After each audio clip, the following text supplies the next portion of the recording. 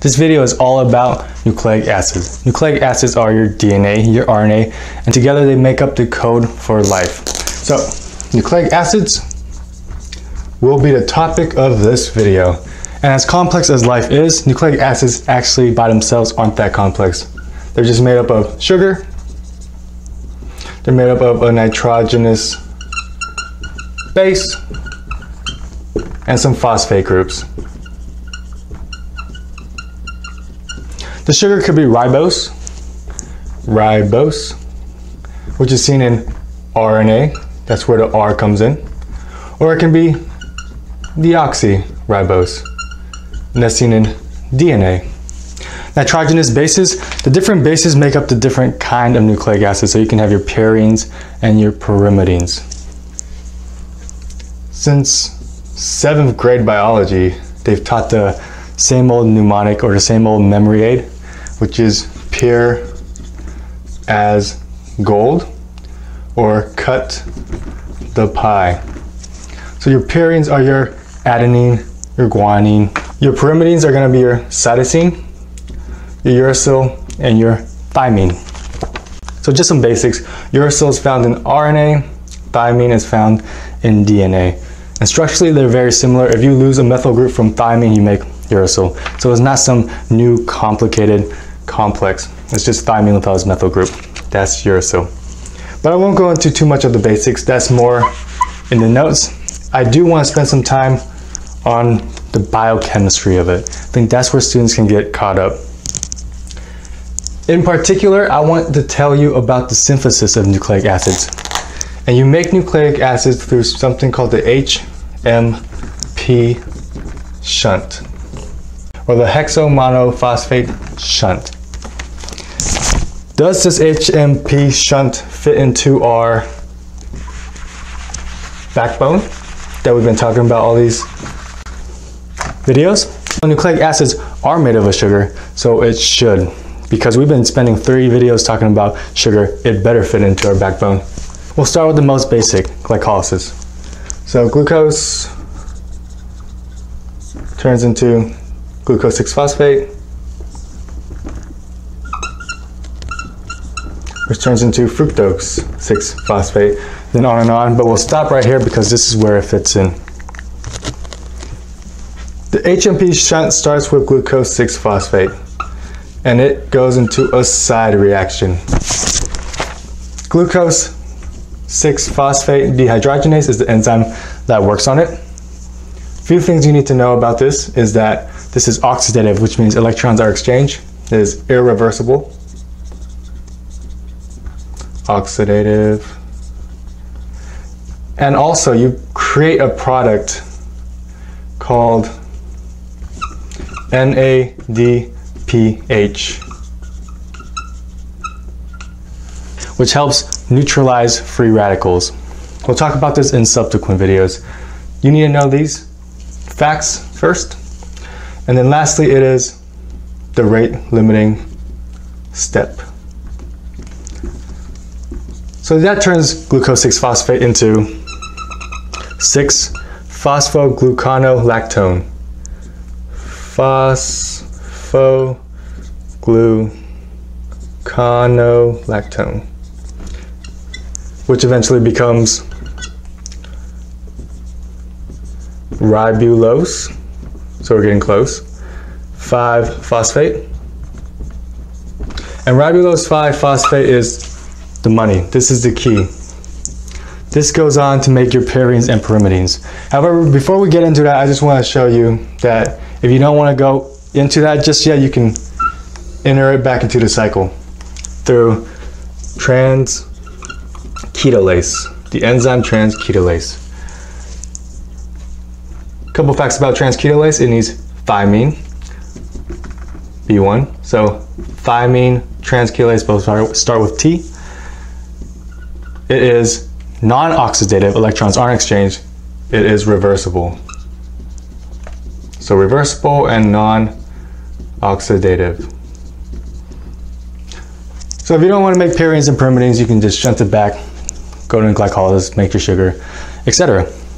But that's not the point of this video. Our point of this video is seeing how pairings and pyrimidines are made. Let me move this over. Ribulose 5-phosphate, again, is the money.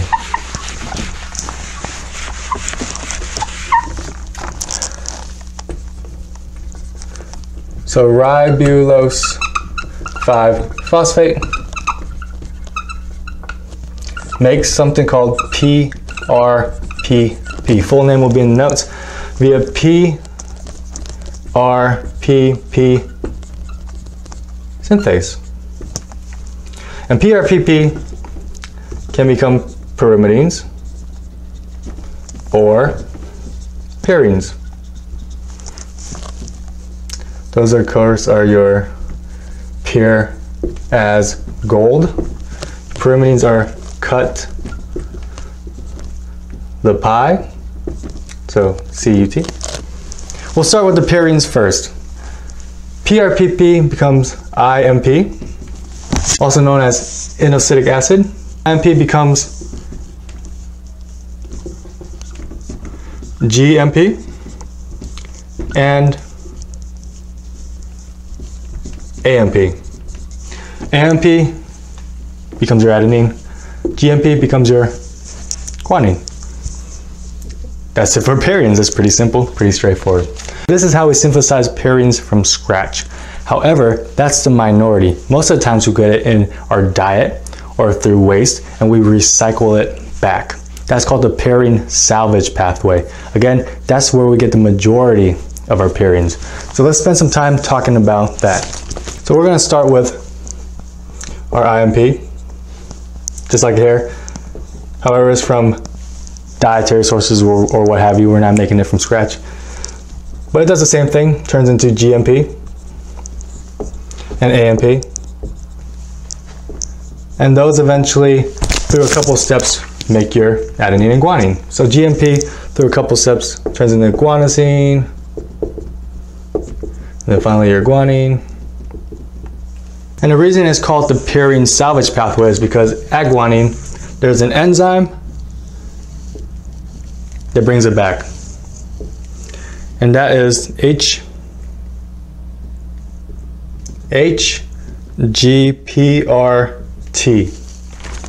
or hypoxanthine guanine phosphoryl transferase. I think HGPRT will be fine. HGPRT brings it back, salvages it. IMP kind of goes through the same steps. IMP eventually becomes adenosine, and that becomes hypoxanthine. Again, HGPRT will bring it back, salvage it, and that can create your pairings again. If it doesn't need to be salvaged, then hypoxanthine will eventually become xanthine via the enzyme xanthine oxidase. Xanthine, again, via xanthine oxidase, becomes uric acid. And that leaves your body in your urine. So if you don't need to bring it back, you can just pee out the rest via uric acid. So that makes GMP and IMP. What about AMP? AMP has a slightly different method. AMP turns into adenosine, and then via the enzyme adenosine deaminase, aka ADA or ADA, so ADA is adenosine deaminase, it will become adenosine, and then can either be salvaged or pee it out as uric acid. That is it. That is your pairing, both creating it from scratch and from salvaging it. Again, salvaging is where most of your pairings come from. Now, what can go wrong? Well, anytime you think of uric acid, you should be thinking of gout. We're going to talk about gout to death in MSK. It's not a subject that's very hard to grasp. Most medical students grasp it well, easy to identify, really exquisitely tender big toe, uric acid crystals, etc., etc. that's not the problem. I'm not going to talk too much about gout. I'm going to talk a little bit more biochemistry path that you might see. The first is a deficiency in this enzyme, HGPRT. If you don't have that, then you can't salvage things back. You can't salvage guanine back. You can't salvage IMP back or AMP. And thus everything is funneled down to uric acid to excrete. You're going to have so much uric acid, it's unbelievable. It's usually seen first in kids because they're born with a deficiency in that enzyme. And again, your uric acid levels are off the charts. You're going to have that uric acid causing gout. You're going to have uric acid causing neurotoxicity. They're going to have mental retardation. They might have tendency to self-harm. The uric acid is going to be so much that it will precipitate out of their urine. If you open a kid's diaper, it'll look like orange sand. We call all that Lesch-Nyhan syndrome, and it's a deficiency in that enzyme. So Lesch-Nyhan deficiency in HGPRT.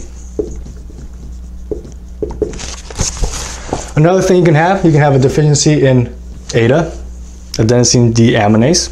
And we don't have that, your Pairings salvage pathway is off. You don't make the majority of your Pairings, and it halts B cells and T cells. So ADA deficiency stops B and T cells and causes SCID. Different things that cause SCID, but always remember ADA deficiency because that integrates biochem and they like that on the boards. I think we talked enough about Pairings. Let's not neglect our friend Pyrimidines. We'll talk about that next. Moving on to pyrimidine synthesis. Pyrimidines, of course, we'll start with PRPP, but it also needs a contributor from glutamine.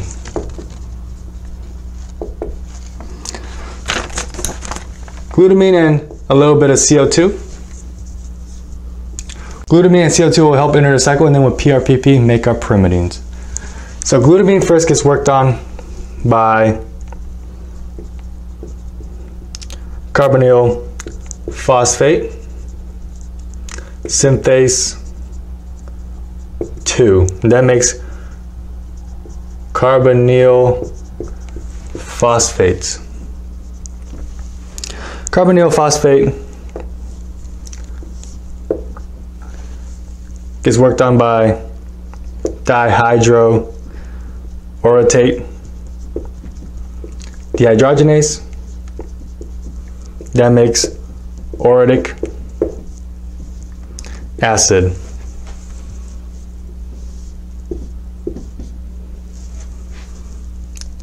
And orotic acid gets worked on by UMP synthase,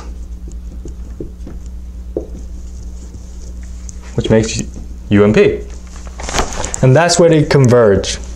Orotic acid and PRPP converge together to make UMP. UMP makes UDP, and that becomes CTP, which if you remember from cut the pie,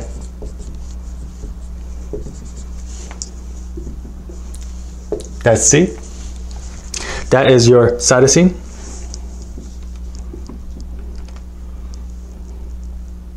And it also makes something called DUMP or dump. And that is your U or uracil. You might say, well, where is the T? Thymine. How are thymine and uracil related again? Could you tell me?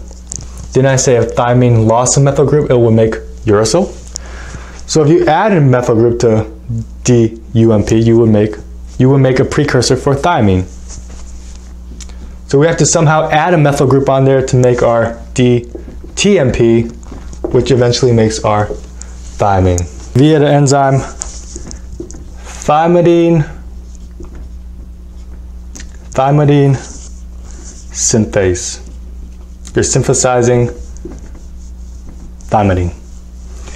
The thing that gives us that methyl group is actually found in your diet.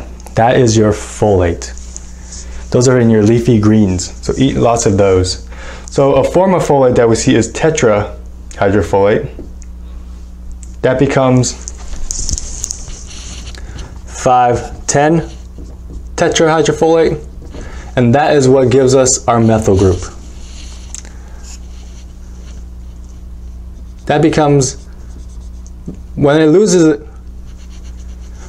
a methyl group, it will become dihydrofolate, and that is recycled and able to be reused again by an enzyme called, I'll put it up here, dihydrofolate reductase, and that is how you make pyrimidines. Hope that wasn't too complex. I just want to tie in a few loose ends before we continue. Remember your urea cycle? If you don't, just pull it up, have a quick review. The most common enzyme deficiency in the urea cycle is your ornithine transcarboxylase deficiency, and that causes a buildup of carbonyl phosphate. I said that you'd have a lot of buildup of carbonyl phosphate. You'd also have a lot of buildup of this metabolite, orotic acid. That's where orotic acid comes in. So hopefully that clears that part up. Secondly, let's see what can go wrong in this pyrimidine cycle. One thing that can go wrong is you can be deficient in this enzyme UMP synthase. That means you can't take orotic acid into UMP and you'll have a buildup of orotic acid. How is that different than what we just talked about? Both have a buildup of orotic acid. Well, to differentiate the two, the difference is that UMP synthase has nothing to do with your urea cycle. So there will be no increased ammonia in your blood. That's how you differentiate the two. They'll tell you that in the question stem. That does it for what naturally can go wrong in this whole cycle. However, pharmaceutically, we like to target these with drugs. Why would we do that? Well, for example, if you have cancer and you have uncontrolled cell growth, uncontrolled purine and pyrimidines, then you want to target that with anti-cancer drugs. You want to target this pathway. Another thing is immunosuppression. If you want to immunosuppress the patient for whatever reason, you might want to limit the purines and pyrimidines that make up B and T cells. Okay? So there's a lot of things we can do, a lot of drugs we can do that affect the cycle. Let's talk about some of those now. We'll start with Pairings. That is your 6-MP or its prodrug azathioprine.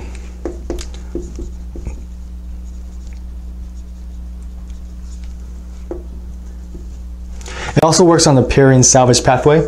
Either way, you decrease purines that way. You can also stop the conversion of IMP to anything else like GMP via immunosuppressions such as mycophenolate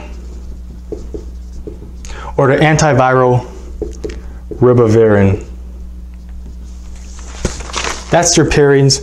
Your pyrimidines, you can block this enzyme, dihydroorotate dehydrogenase, by a drug called, put it up here, put it on the side I guess, leflunomide. That's just an immunosuppressant. We can work our way down, stop UDP from converting into dump or DTMP by a drug called hydroxyurea, which is a chemo drug. If you're having trouble reading this, they'll all be in my notes. Don't worry about that. Thymidine synthase can be inhibited by 5-FU, the chemo drug.